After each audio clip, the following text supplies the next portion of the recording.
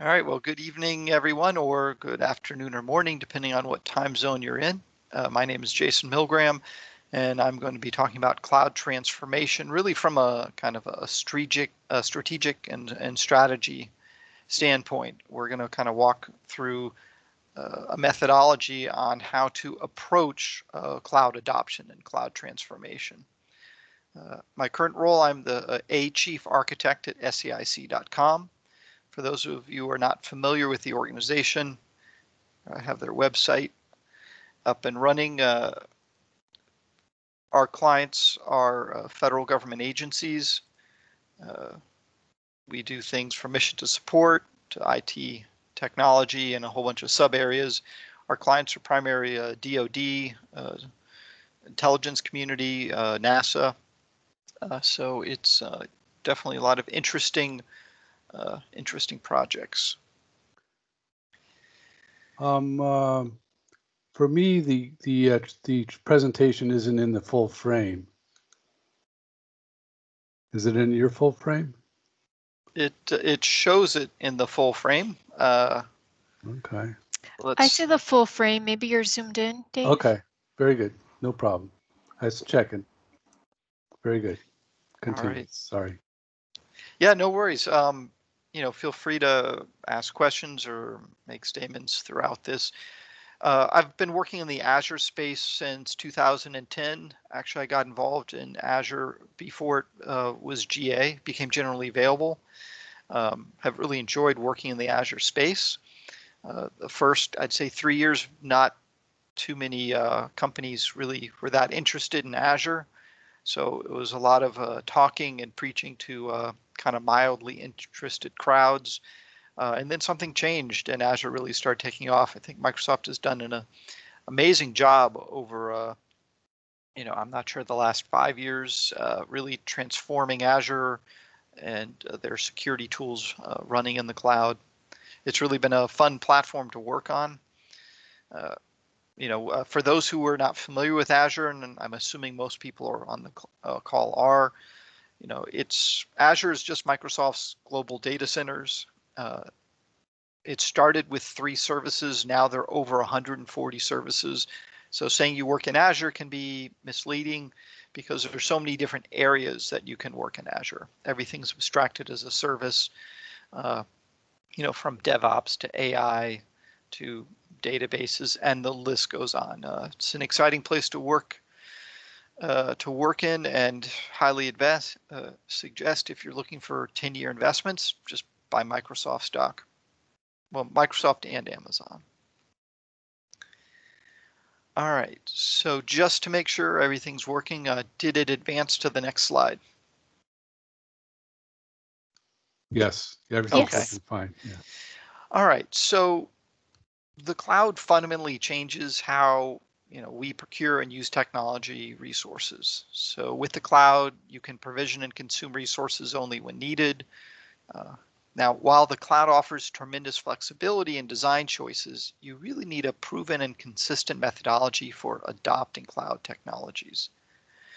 Now, my goal with this presentation is to provide you with a really kind of a holistic adoption strategy around business, people, and technology, so you can ensure your organization is able to take full advantage of the cloud, so you can meet your digital transformation goals. Now, digital transformation is thrown around a lot. I think it means how it's applied can be very different, but in the end, you are doing some type of digital transformation. So I kind of like it as a term. So we're going to discuss kind of very clear and actionable steps that you can take. Hopefully that will kind of help deliver the desired business outcomes that you need. So here we break the journey down into 3 steps: plan, ready, adopt. And these aren't Jason Milgram steps. These are Microsoft steps and how they suggest you approach things at a very, very high level. Now, however, before your cloud journey can start, you really need a business strategy, and that needs to align with actionable technology projects that delivers on desired business outcomes. So everyone says, okay, great. Everyone says, yeah, you have to have a strategy. So we're actually going to talk through what could be or should be in the strategy. And I know this differs a lot between the size of the organization you're in and or the type of client you're working for. At the end of this kind of formalized process, we'll have another discussion on, what happens when you're working with a client, you're in a situation where no one quite wants to follow a formal methodology on how to doing your cloud journey. So we'll look at it from kind of two different sides. All right, so these steps really can help you document your business strategy efficiently. This approach helps drive the adoption efforts that capture the targeted business value in a cross-functional model. Now, these have really important meetings when you're dealing with large organizations. Maybe there's multiple committees involved, but there are definitely multiple business units. And so we really should think about these four areas: the motivations, the business outcomes, the justifications, and then the first adoption project. And we'll talk about each of these steps a little bit more. But ideally, this will help you in that journey. We've probably all been in situations where we're told, I need you to lead this project or start us out. And kind of getting these things at least discussed and written down is going to make your life, should make it easier. All right, so organizations usually have different triggers on why they're ready to adopt new technologies, like moving into the Azure cloud. Some of those triggers will drive the organization to migrate current applications. Other triggers require the creation of new capabilities or products and experiences. So it's important to review and understand your organization's motivations, as this does become key to developing a successful strategy. So on this slide, you can see some examples of motivations. One of my questions to you is, what other motivations would you add to this from your experiences, either within your organization, a project, or maybe working with a client? Yeah, I guess maybe compliance. Customers want to get the servers out of their off premises, so they're not responsible in the same way. Yeah. And in two jobs ago on the consulting side, sometimes we'd have clients, it's simply their hardware was old and they didn't want to, they were looking at the bill of buying, new servers. And it's not just a machine, these are kind of beefy machines, with RAID, and they're like, let's look at this cloud thing. I hear we can like rent it or something.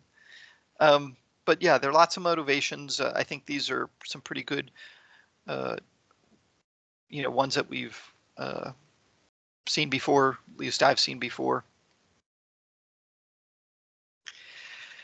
So once you start looking at the motivations, and there can be multiple motivations, depending perhaps on across the business unit, you might have in IT, a different viewpoint of what those motivations mean, as opposed to someone in sales or marketing. Their motivations maybe won't break it down into the IT side of the equation, but collect all the motivations and you'll start to see they usually fall into one of two categories. And it's usually either migration or innovation. And that's a good way to start, because what you're also doing by building out the strategy is kind of create a common, documenting and creating a common mindset of what's being done and why and what the outcomes are. So collect the motivations. Now, if the highest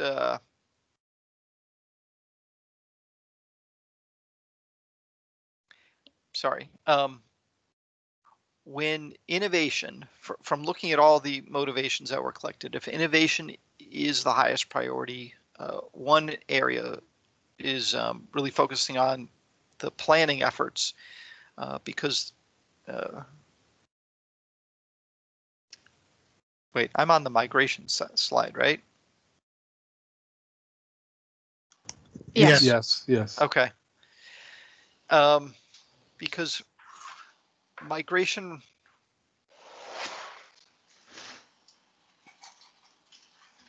sorry, getting a screen confused here. So you have to start the planning efforts. Now, migration requires a growth mindset, and the important thing is a willingness to iteratively improve the processes based on the lessons that you learned. So why? Well, we all know that usually nothing ever goes exactly to plan. And migrations are kind of like that. If you haven't done them before or done enough of them, you might be planning one and you've read the documentation. You say, okay, this seems all pretty straightforward. But obviously, you want to start with a proof of concept. Start small, learn from that. Don't start big. Plan big, but move forward iteratively and improve the processes as you do. Because I guarantee you, as you start doing the migrations, there's going to be stuff you learned or something that you didn't think about, whether it's dependencies between machines or just not having been familiar with the particular migration tool. Now, of course, with Azure, there's a number of migration tools available, but plan big, but move forward small and iteratively. And on this screen, you can see typical migration motivations.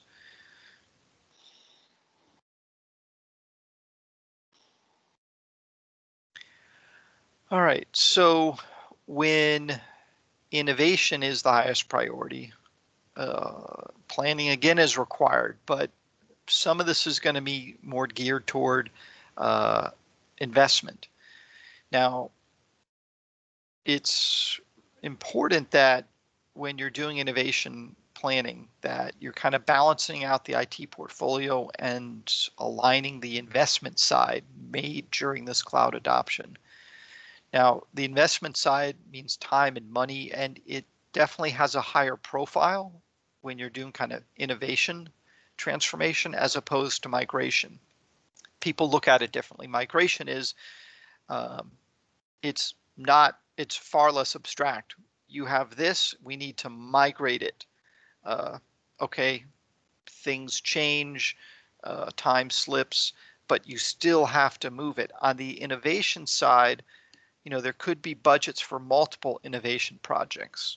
So, time and money just definitely has a higher profile on innovation than it does with migration. Of course, they're absolutely important for both, but just you want to spend more time thinking about the financial side of any innovation project. And again, on this slide here, just examples of some of the different motivations for innovation projects. And actually, as a quick side note, has anyone been recently, let's say in the last year, involved in a migration to Azure project or an innovation project in Azure? Hosting things up on Azure. Yeah. Okay. Yeah, I was involved with one with my last client. They moved their data center was all old hardware. They needed to get it up to date, and that was their plan. Okay. That was the motivation. All right. So motivation was we don't want to invest in new hardware. Correct. Okay. Anyone else care to share? Not me specifically, but my company is moving a lot of things into Azure. Okay.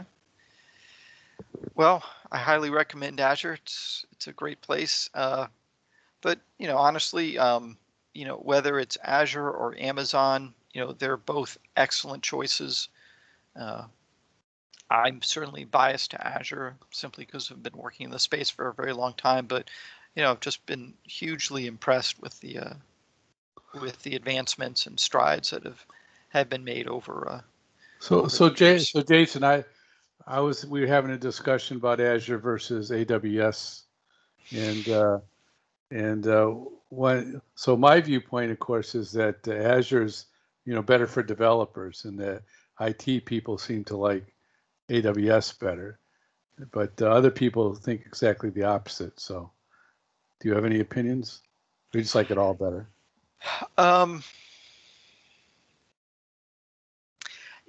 I think some of it is tied to, AWS had a head start. And I remember when they just came out with, their EC2 instances and the S3 storage, and when it first came out, no one was using the marketing term cloud widely yet. In fact, it really wasn't used that much on the Amazon side. But we were a big AWS user. We'd spun up quite a few VMs. We're actually running Lotus Notes Domino on VMs in Amazon. Right. One project had 10 of them running. So I think part of it is just having kind of grown a strong presence in the space first, and having been not Microsoft, because they're, for a while Microsoft really had done too much head-to-head bashing, a decade ago, 15 years ago, or Yeah. more. I have to look at There's the years. a lot of Linux and Unix people that still hate Microsoft. Yeah, there was a lot of animosity, and for my career from 1993 to 2006, I was on the IBM tech side, and I really didn't like how they did a number of things. So I think there was a lot of kind of residual from that. But back in the beginning of cloud, you had AWS and you had Rackspace, and the two of them were killing it. Microsoft came out with Azure, and they did not have virtual machines. They had storage, which was very, very similar to S3. They had platform as a service, and they had Azure SQL. Those were the three services offered. And platform as a service was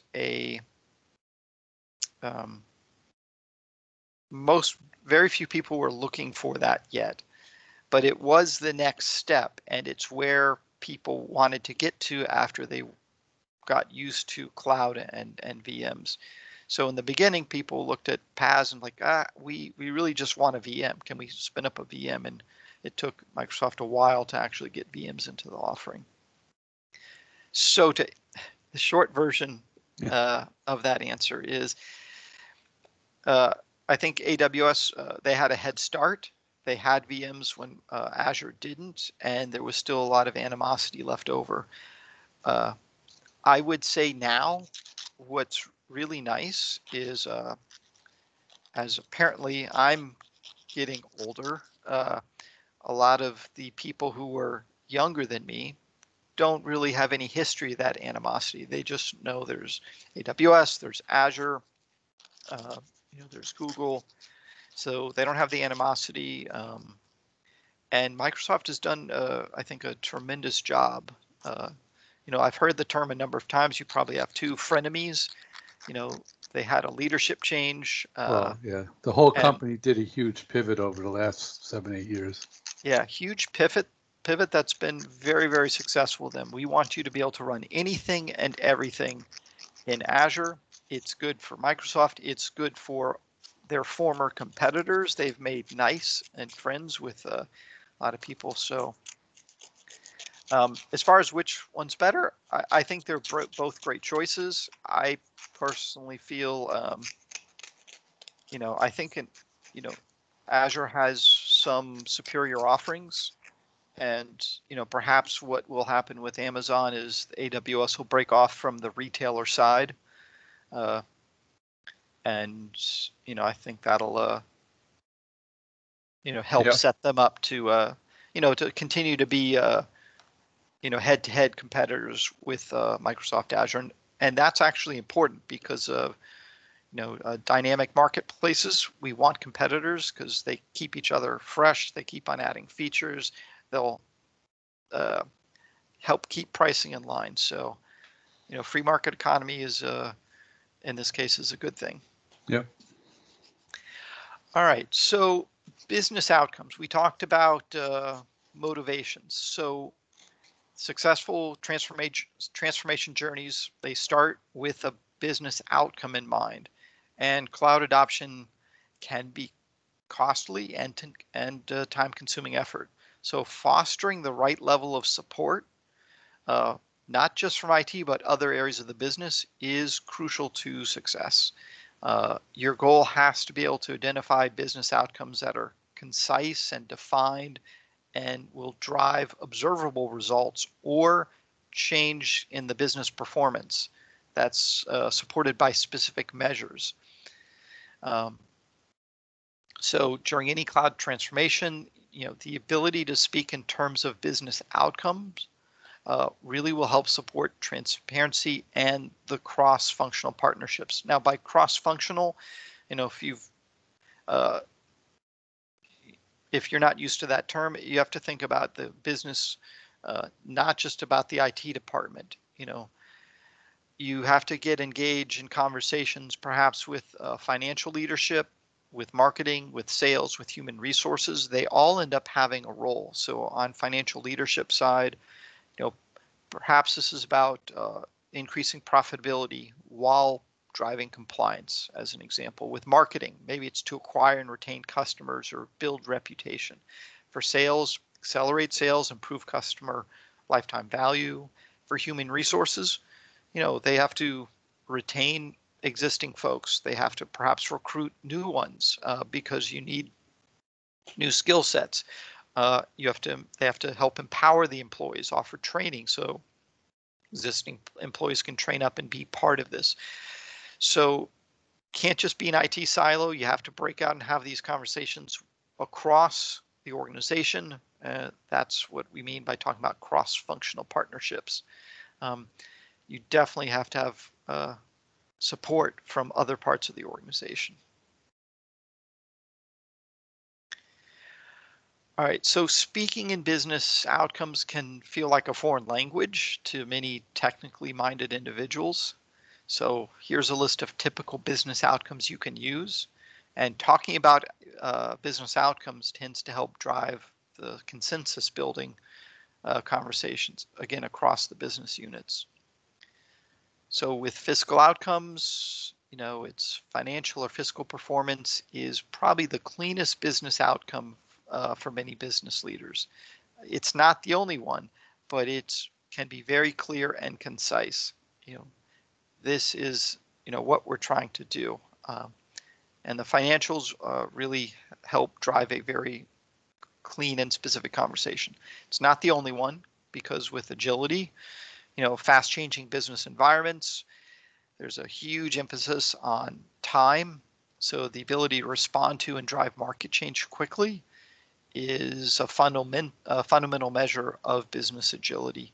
And as we've moved through decades, people said, yeah, we have to be able to adapt to market changes. But we've seen that the ability to adopt faster has become very critical, because the amount of time that businesses have had to react to change has gotten a lot shorter than it was, let's say, 20 years ago, 10 years ago.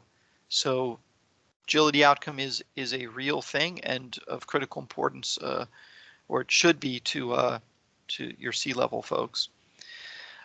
Reach outcomes. So constantly shrinking markets, global reach or ability to support global customers and users, can also be measured by compliance in geographies that are relevant to the business.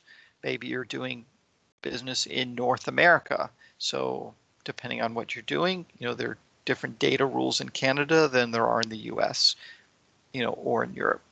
So reach can be about going after larger markets, different markets, but also being able to support markets with different compliance requirements. Customer engagement outcomes. Social marketplaces have been redefining winners and losers at an unheard of pace. I'm trying to remember the app. Is it Rotten Tomatoes? There's a couple of them. There was one year I read an article that Hollywood was really angry because they found a direct correlation to movie revenue, box office revenue, and Rotten Tomatoes, and then other apps that use the data from Rotten Tomatoes, because pretty much there wasn't a solid way of getting mass feedback on movies, and people were now coming up with rules about, well, we'll only go to see a movie in the theater if critics and audience both are 80% or higher. So that impacted movie going. People looking at reviews on Amazon. So customer engagement outcomes, hugely important. Performance outcomes, performance and reliability are assumed, but if either falters, definitely can have reputation damage, and that can be painful and long lasting. Outages. So performance outcomes are important and real. So each of those outcomes really can also help you in the conversation with the other business units as well as your technical team members. However, you shouldn't just limit yourself to these examples. Understanding kind of the unique needs of your business and building the outcomes that match that and will help you really maximize the value of the cloud transformation. So these are all great basic starting points. They're critical, they're real, but if you're able to expand on any of these and make them more specific to your organization, that'll definitely help. All right, so we talked about outcomes, motivations, outcomes, business justifications. This is a single slide. It's pretty basic, but hugely important. Cloud transformation projects can generate early return on investment, but developing a clear justification with tangible, relevant costs and returns can be complex. For that, again, conversations across the organization, but also working with architects who are experienced in that particular cloud area are really able to help kind of build out, do the cost calculator, put in all the different pieces. Someone who's just getting started, they'll put in some, but they may not know the others. So at the highest level, the formula for business justification is very simple, the return on investment. However, kind of the subtle data points required to populate the formula can be difficult to align. So it's a challenge, but it certainly can be reached. But business justifications are important in any cloud transformation project. All right, so there's a learning curve and a time commitment associated with cloud adoption planning. So even for experienced teams, proper planning takes time to align the stakeholders, time to collect and analyze the data, time to validate long-term decisions, and time to align people, the processes, and the technology. So with all that said, your first cloud adoption project should align with your motivations for the project. And whenever possible, it should demonstrate progress toward a defined business outcome. Oh, hey, Jason, what's when you say defined business outcome, would that be something like reduce CapEx by 50% or something like that, or would it be a higher reliability of an application or something? It can be both of those. So outcome, the top one is always fiscal outcome. Very clear, speaks loudly and clearly to C-level and decision makers in the organization. But it's not the only one. I mean, performance, absolutely, reliability. As long as you can capture it, and there might be multiple outcomes, but you can also maybe put them in a priority, or you might find that here's a list of 5 outcomes, but this business unit really is only concerned about this one. But having these written out, being able to make it relatable to, across the organization and to the decision makers is hugely important. Okay. I didn't mean to drag you back, but. No, that's fine. Jason, I got a question on the ROI slide as well. Okay. Did I write it wrong? No, it looks good. My question is, usually an ROI is over a period of time, say like 3 to 5 years or whatever.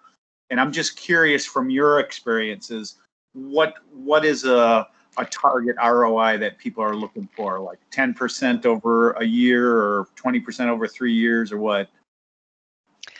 I'd have to say it's probably been different with when I was on the consulting side. Very different with different clients. Some of them were wanting to know what, over 3 months, some of them a year, some were 3 years. I guess it really depends, but if you can quantify it and map it out so they can understand, and then kind of even take it and run with it to take it even further. But unfortunately, the answer to that is, the famous IT answer of it depends. I know. I guess in my experience, people look like want like 100% ROI, say in like 5 years or something like that. So that might be 20% per year. I don't know. Yeah, I mean, in some types of projects, and this is what I'm seeing in larger federal projects, you actually can collect the data, and there's enough there to show to more reliably show 5 years. I think a lot depends on the size of the client and kind of maybe the potential impact that the project's going to have. Some of them could be very straightforward. It could just be in part a licensing issue. Hey, we have all these on-prem enterprise SQL servers, and enterprise SQL on-prem licenses can be very, very pricey, with the number of CPUs. And for that's an easy one. You can show them, well, move it into the cloud and, Azure SQL, let's try replicated. You're not paying for enterprise, but you're kind of getting it. Definitely some of them are more easy to figure out than others. And maybe we can talk more about some of those projects toward the end, because after this methodology, we'll talk about kind of the other side of when people are like, no, we need to take shortcuts. Okay, thanks. Yep. So first project, and kind of what's also being presented here is sometimes this is absolutely required from the client or the company that you're working with. I mean, this is how it is done. And others, let's just get it done. I don't want to know, just get it done. But if you're doing your first adoption project, it's really important to make sure they understand that not only is this our first adoption project, but this is going to be a source of learning for the team. You really want to help prepare some either decision makers or people who are trying to put metrics around the success of the project, make sure they understand that.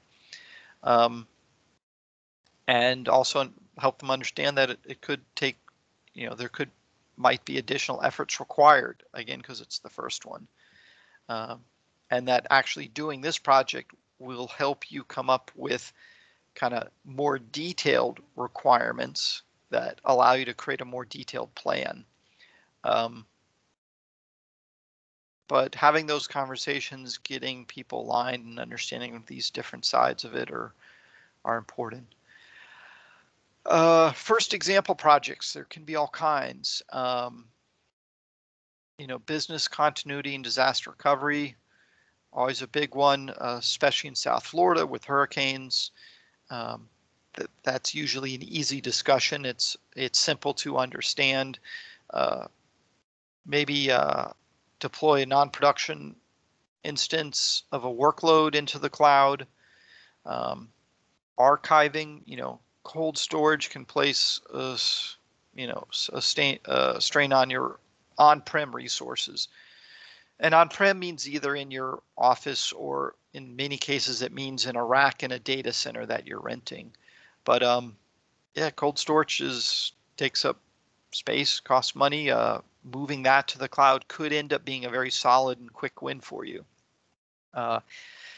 End of support. Migrating assets that have reached the end of support is another quick win that builds technical skills, and it could also provide some cost avoidance from expensive support contracts or licensing costs, that you're going to have to sign. Virtual desktops, creating virtual desktops for remote employees can also be a quick win. And in some cases, as a first cloud adoption project, could also reduce dependence on expensive private networks in favor of, public internet connectivity. Dev test, another easy conversation.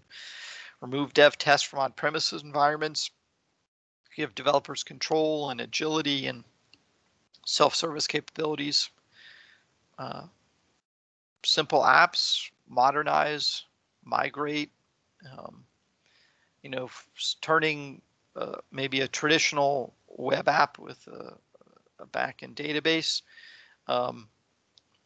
putting into PaaS and moving to Azure SQL. The small ones sometimes can be very, very easy to migrate, take very little time, and also can be kind of a learning, a source of learning. Performance labs, be able to quickly and cost effectively provision labs in short amounts of time. If that's something that you as an organization do, or you have clients. Data platform, that's, all these have had kind of trends, and I've seen kind of, some spike up more. They're all, current and relevant. I've seen a lot of data platform in the last couple years. Whether it's a data warehouse or data lake, and getting into the analytics side and showing people that they can have 24/7 access to reports, dashboards and reports that you create in Power BI, so that a decision maker doesn't have to, create a request and send it to have a special report created.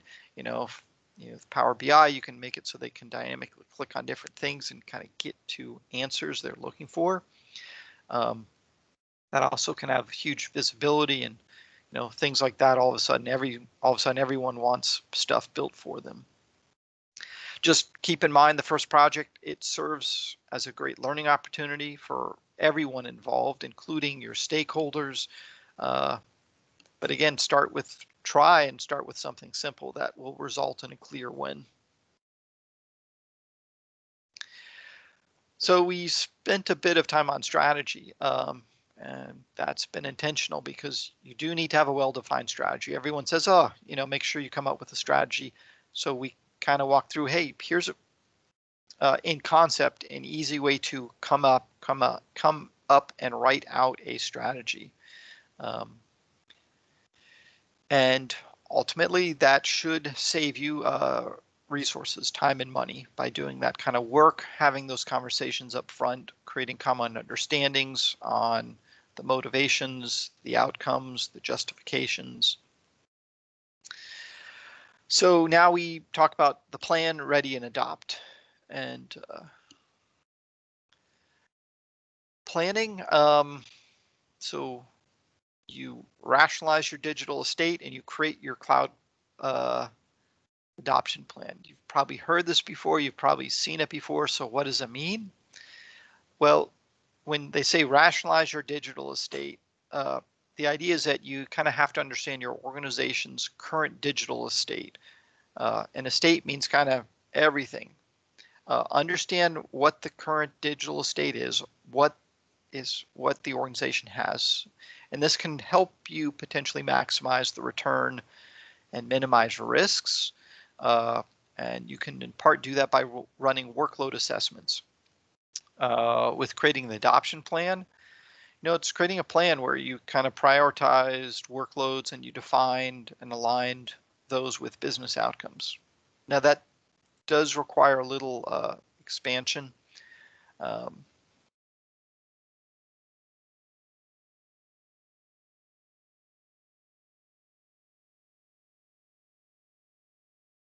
Can you guys still see my slide?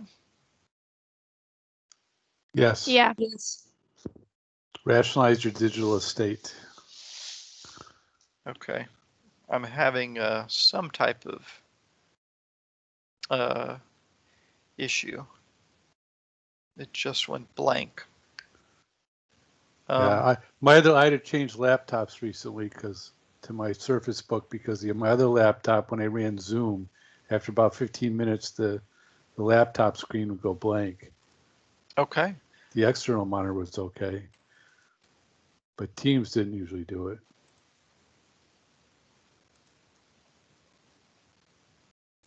Did Yeah. the whole screen go blank? I'm restarting PowerPoint. All of a sudden, it just had outlines. So where were we? If you turn off your Bitcoin miner. Luckily I sold all my cryptocurrency just when COVID was taken off. All right, so let me reshare screen 1. All righty. See it burning. Slideshow, current, swap. Got it. Okay, and everything's, I think somehow PowerPoint. I don't know, I've been getting every 2 weeks an update to my my graphics card. Anyway, so rationalize digitaling the state. Digital state, collection of all IT assets that power the business processes and supporting operations. You evaluate the assets and determine the best way to migrate or modernize each component to the cloud. And this is often called the 5 R's: rehost, refactor, re-architect, rebuild, or new, and replace. So with rehost, it's also known as lift and shift migration. A rehost effort moves a current state asset to the chosen cloud provider, minimum change to overall architecture. That's going to become important to our conversation after the methodology of people who just say, just get stuff done. Now, refactor is when you say, okay, we want to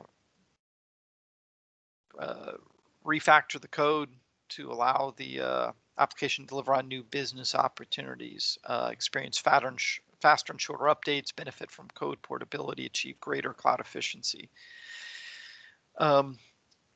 Rehost is relatively easy, not particularly expensive. It has kind of a it's not too hard to calculate how much that will cost. Refactoring, the bill starts to go up. Re-architect, the bill gets even bigger, and but it's really good, especially if you're able to move toward to microservices, or you're going to Kubernetes, or you're going to Azure Service Fabric. Huge benefits there, but it's not an inexpensive resource change. But re-architecting can be hugely beneficial. Microservices, Kubernetes, Azure Service Fabric, a lot of great reasons to do it. Depending on the size of application, that could be a bigger project than you realize. If you're able to start something with something small, that could be great too. Rebuild something or just do something new. You had something, it's now unsupported, it's not aligned anymore, it's just so out of date, doesn't make sense to carry it forward. Just start with new cloud native design, and then simply replace. Sometimes the best approach is just replace the current application with something that's hosted, it's running as a service. There are a lot of solutions out there, and perhaps you can save resources by simply switching to one of those. But the whole point is you need to rationalize your digital estate to understand for everything in it, maybe assign one of the R's to it. What are we going to do with this one? That's an easy one. We're going to replace it because they're services. They don't cost that much that do all this. It'll release all this burden and support from us, and it provides these features that we just don't have. Rehost, yep, we're just going to migrate it up to the cloud.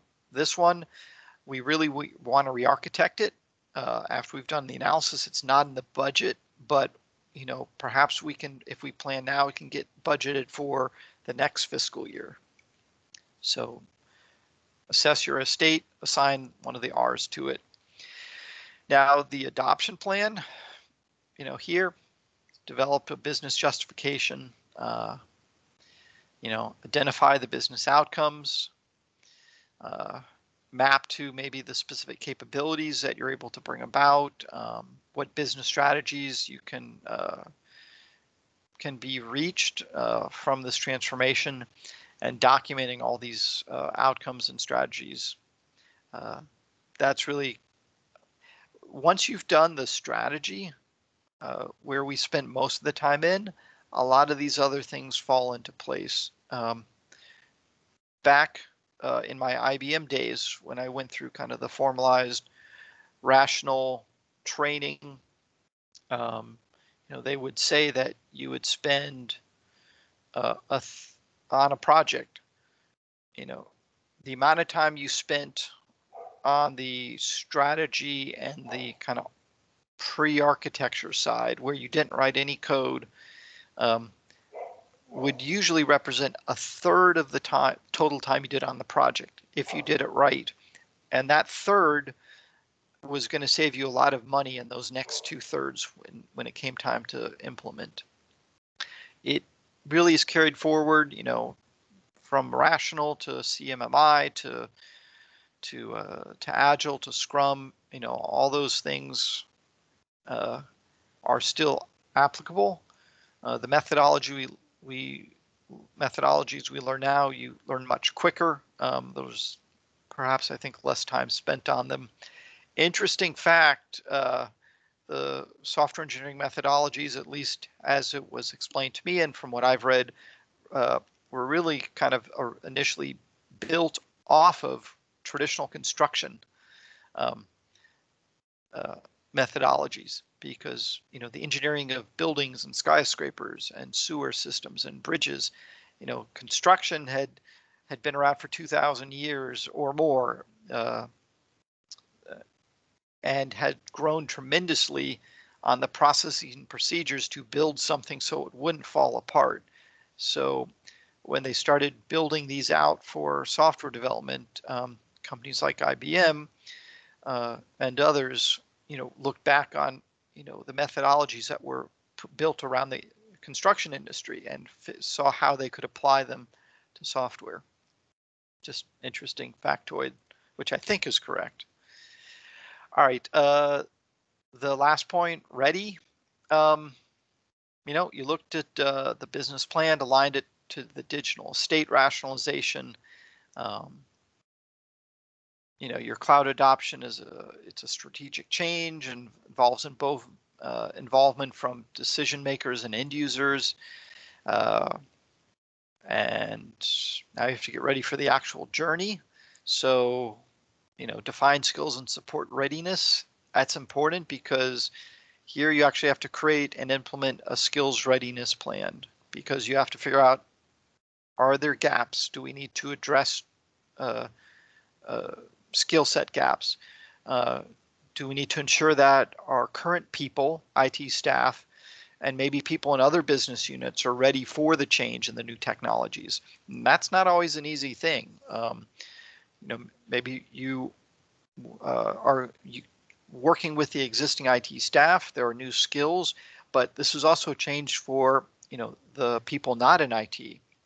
And people can be very fickle when it comes to something changes. So you need to allow the proper amount of time to have those conversations, share stuff. End users hate being surprised. Define the support needs. Help desk hates being surprised. That's what defining skills and support readiness means. And then create the landing zone. So the landing zone is the term. It's used to describe the environment that's provisioned and prepared for the workloads. So a functional landing zone is the final deliverable. And if you work in an area of it's under a lot of areas of compliance, there's something also called ATO, authority to operate. You know, preparing that landing zone with the authority to operate, meaning it now meets the compliance requirements that you are required to, in some cases by law, to meet. Also very important. All right, so kind of the last one, adopt. This is when you kind of put everything into motion. So you establish the justifications, the outcomes, you've prepared your organization, you've prepared your people, you've prepared the cloud environment and are ready to deploy, you know, the prioritized workloads that you identified during your estate review. You're ready to adopt the technologies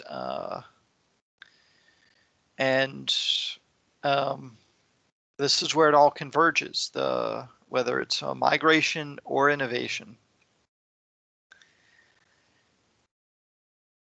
I guess with, again, migration, you know, it's just the moving existing digital assets to Azure. The existing assets can be replicated to the cloud, usually with minimum modifications. After the application or workload becomes operational in the cloud, you know, then you transitions the users from the existing solution to the cloud solution. With cloud innovation, cloud native apps and data can accelerate development and experimentation cycles. Older apps can also take advantage of many of the same cloud native benefits by modernizing the solution or components. Modern DevOps and software development lifecycle approaches can also shorten the time from idea to product transformation. Combined, you can use these tools to create shorter feedback loops and better customer experiences. Big focus on DevOps. As you've probably heard, it's not just the tools, but it's kind of the culture that you have to build. You know, you could also look, if you're starting a transformation journey by going through this whole process, you could then relate all these different steps and the cross-functional involvement into a DevOps process, because all of these really kind of tie into that.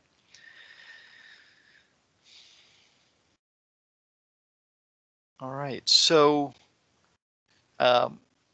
we spent a lot of time talking about how to define the strategy, the planning, the ready, adopt. I do have an example of a hybrid migration. And then I did want to talk about for the cases where people don't want to follow methodologies, or you don't have really enough time to come up with one. So business story around this. This was a distributor of both a business-to-business scenario.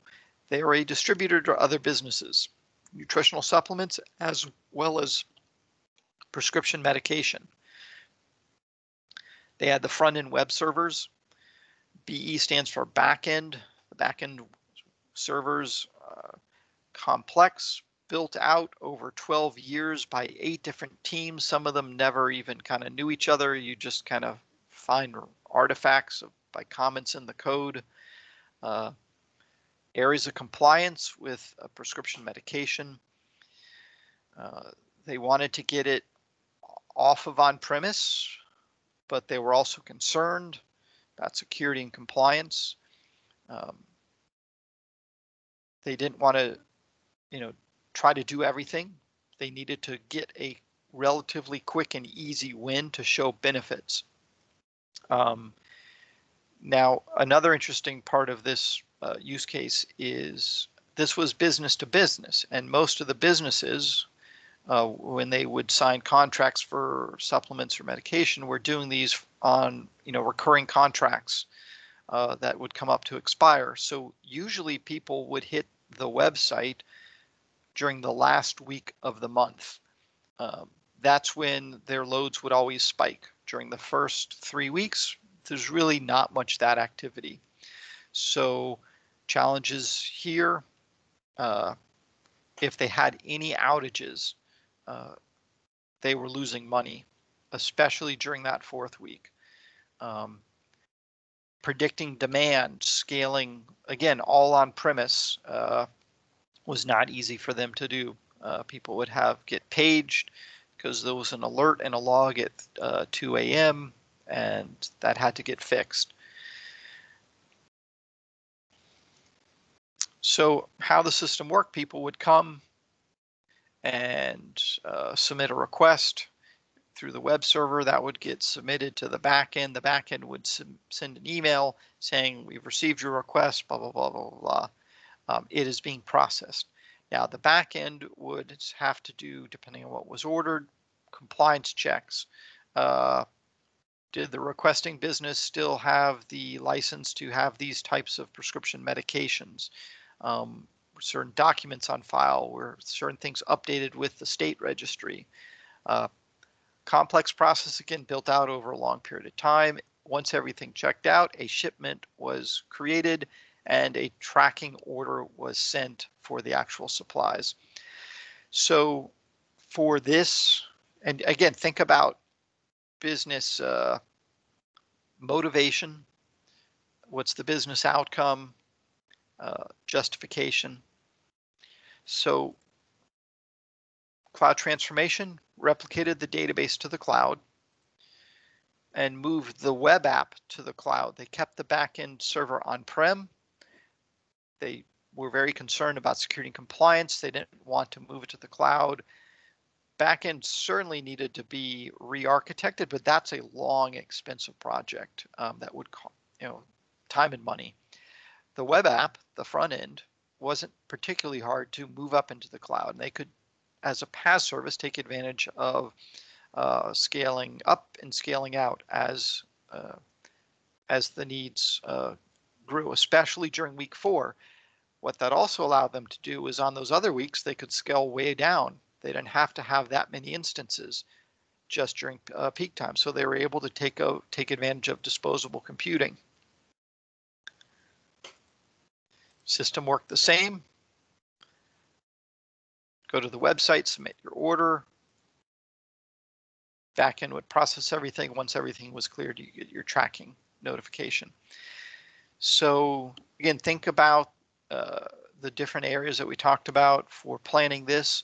And the other was, the pain that was solved by this, because it was the IT department. Anytime there was a problem with the web server on premise or not being able to scale up for, who knew that, all of a sudden everyone would start ordering this because of something that occurred, whether an actual, illness like COVID or, when the case of this use case, people all of a sudden would talk about this particular remedy, on the supplement side, and all of a sudden everyone wanted this type of supplement. It's really hard. Well, unplanned increases in utilization are really hard to predict, and almost no one ever gets them right. But moving into the cloud allows you to quickly adopt to those changes. And this also allowed them to take advantage of disposable computing, reduce the pain point of support. Easy project, clear motivation, outcome, justification. So with that, before we get to regular kind of Q&A, I want to talk about the other side of this. We went through, ideally, this is a process that you can go through and have those cross-functional discussions and reach agreements. Sometimes someone just says, we just need this done. So the conversation could get changed very quickly to something like, okay, let's break it up into 3 phases then. Because there is a time requirement, whatever the reason is, and you can say phase 1, let's just get into the cloud because of whatever the motivation is. The motivations are usually easy to figure out.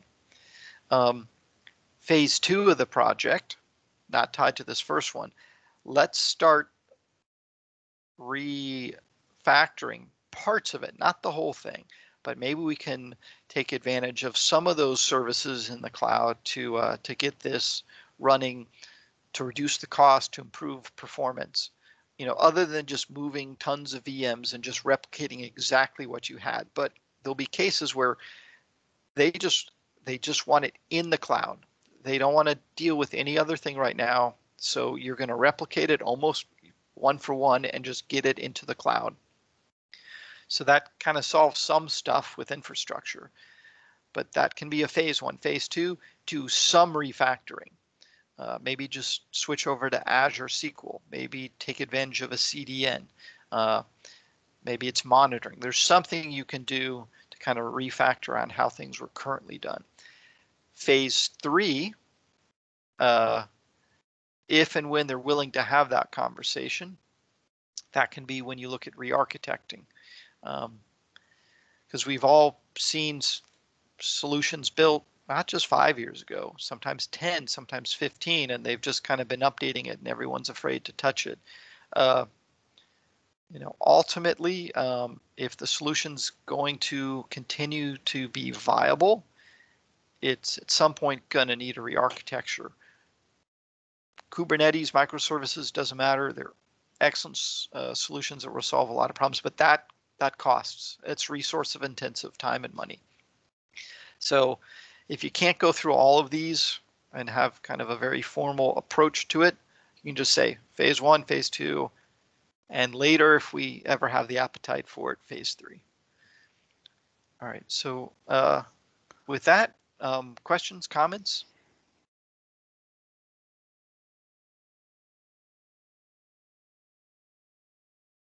So your projects now, you're not really doing this kind of migration stuff, true? Correct. Yeah, no, with SEIC, involved in a lot of interesting federal projects. Can't go into details on what they are, but sure. Doing work with the Pentagon, with NASA, with the Air Force, with the Army, with TSA. It's very interesting, very challenging. Very excited to be working in the Azure space and being able to participate in these Right. in these kinds of projects. SAIC is I think they're about 33,000 folks, so they're not small. They're not 100,000 people, but 33,000 give or take. It's a big company, yeah. Still very big, yeah. Any questions, anybody? And before SEIC and before City National Bank at Champion Solutions Group, where I ran the Azure practice, a lot of mid-sized organizations. A lot were either in healthcare or in the financial spaces. So saw a lot of different kinds of Azure projects. It was interesting to see how the conversations changed over the years about, if you go back far enough, it was, well, should we go to the cloud? Can we trust the cloud? Is it secure? And now I think most people, majority would agree that, you're going to get far better security and compliance by moving into the cloud and just partnering, with Microsoft and Azure. Think of it really as a partnership, and you can take advantage of their vast expertise, employee base, and people who are working toward all these different solutions to make your lives easier. Yeah, I like it. I like all the platform as a service, like just spin up a little thingy for whatever I need to do. And microservices in general, I guess, but as opposed to dealing with virtual, VMs. So yeah, well, with microservices, depending on the solution, you can deploy changes and you don't have to have change windows anymore. yeah, You can do rolling changes while the thing is running live. So all kinds of advantages. Other questions, comments? No questions from me, but thank you, Jason. And yeah, in my company, we have microservices and we're moving over to Azure. So it was just great just getting an overview with all this. hey, good to Great. see you at a meeting, Natalie. Thanks, Dave. Yeah, I was a little multitasking because I was still working. But thank you. All right. Well, I hope to be back, I think, in a couple weeks. Yeah, you get us Azure Active Directory and getting into a lot of security aspects of it. Be kind of a different presentation. This was more around kind of strategy and planning. The other will be a more kind of live demo and walkthrough of those solutions.